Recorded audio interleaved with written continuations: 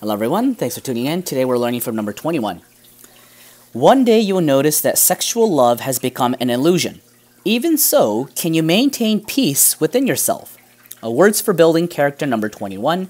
One day you will notice that sexual love has become an illusion. Even so, can you maintain peace within yourself? Thank you, Lord God. Alright, so I was contemplating on what master means by this, going back to Japanese and English, both Japanese and English, but to be honest, this is a little hard one. I couldn't really understand his intention clearly, directly from the sentences, but if you look at number 20, if you have the book, if you look at number 20 and if you look at number 22, and the one before and the one after this one, you'll notice that it is probably a message towards someone in their youth. So when we're in our youths, when we're young, it's hard for us to be free of sensual desires, or to be free of sexual desires, or in other words, we tend to be enslaved by sensual desires, and it takes over us. And these worldly desires kind of like makes us do a stupid mistake. So I do feel that it is some sort of message for the youth who's having trouble not being able to overcome those sensual desires. And so one day it's going to be an illusion.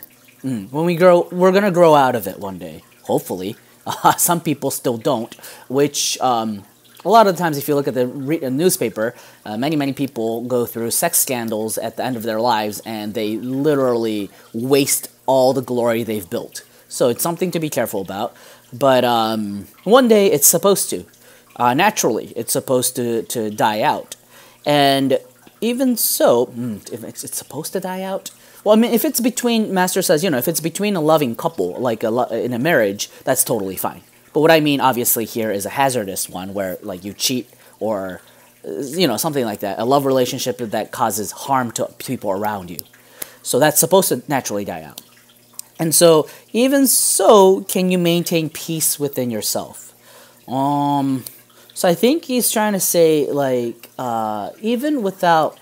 I don't know, there's many different ways to look at this. One thing that came to my mind just now is, even without sexual desires, can you still love that person in front of you?